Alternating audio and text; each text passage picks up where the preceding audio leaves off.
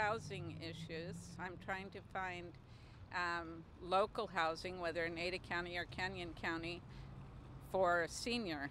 And I have found out that Section 8 housing is closed, voucher housing is closed, and where I can't afford to move into just a normal apartment or a house here, I have to ask for some assistance. I want to pay a percentage of rent, and that's really hard to find. And there's waiting lists that are extremely long. And then the jobs, and then like right now in Idaho, their their prices are like what?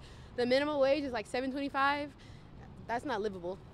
That it's not. So I feel like they need to change that, honestly. I think one of the top ones for me, just in light of what's going on in the country right now and everything, grocery prices, right? You look at the actual prices of the actual vegetables in the bin and the actual meat and it's like not even close to what they're saying. So we're feeling that in a very real way. So going into the grocery store, you fill up your cart and it costs hundreds more than it used to just a couple of years ago, you know.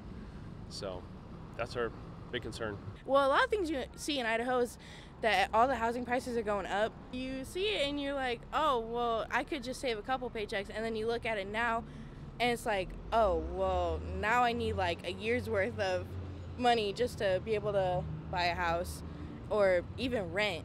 Like renting is like you're living just paycheck by paycheck unless you're working like 4 different jobs. And I would just like to say how much I support the library and what a great resource it is. It just breaks my heart to hear people denigrating and talking down about such a resource, and the idea that it just never occurred to me that libraries could be controversial because they are so fabulous and so useful and so helpful and so wonderful.